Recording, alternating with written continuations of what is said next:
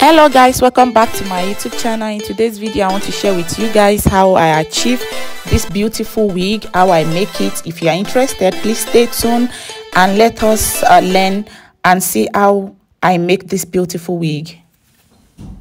So I got this beautiful Weavon in AliExpress. When I got it, I cannot get it in cap, so I have to buy it and do the fixing myself. I love something that looks like a what and wave. This is how the Weavon looks like.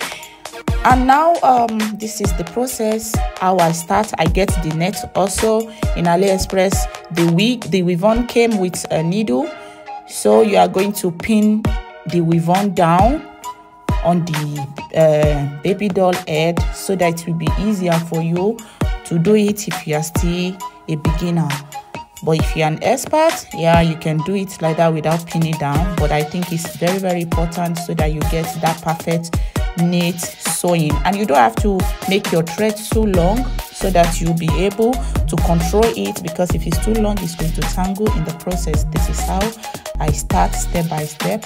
Round, I go like 4 to 5 layers at the back before I turn around to the front level. So I have to fasten it up, because if I have to record everything like that, it's going to take a whole lot of hours. You just have to go round. You have to go at the back like 5 to 4 layers before you turn, before you make everything round. So you continue sewing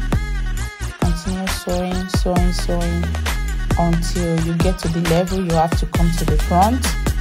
That is how you continue. Now this is the front. Then you bring it round and you pin it down so that it will be easy for you to sew the front very neat, because this is where the beauty is. And yeah, from the back it's 5 steps before I turn round in the front, as you all can see. Then you sew it step by step in the front so that you achieve that full and coiled front. The front will not be scanting. You have to lap it according. You won't create too much gap so that it won't be scanting and it will be very full. This is how I continue in the front as well until I finish it.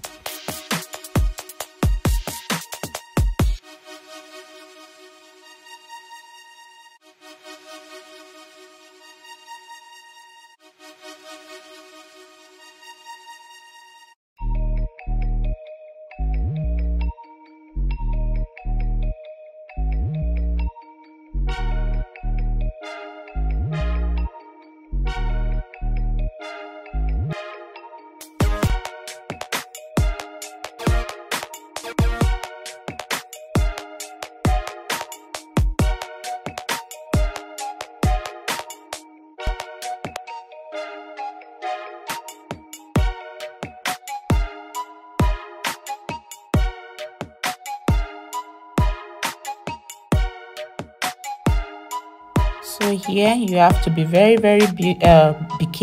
careful, and you have to sew it very neat, and you have to close it very tight so that when you are using your hand or brush, it won't lose. That is the finish point. You have to sew it like 10 to 11 times, and you have to tie it very well. That is how it goes. Now this is our wig is ready. Then you just have to trim it the way you want, because I want the front to be like a fringe. I need that fringe front. I don't want everything to be equal. Now I start trimming it. You have to trim it to the length that you want. Yeah, you start trimming until you derive that look that you need from the Weavon. You keep trimming until you derive what you want.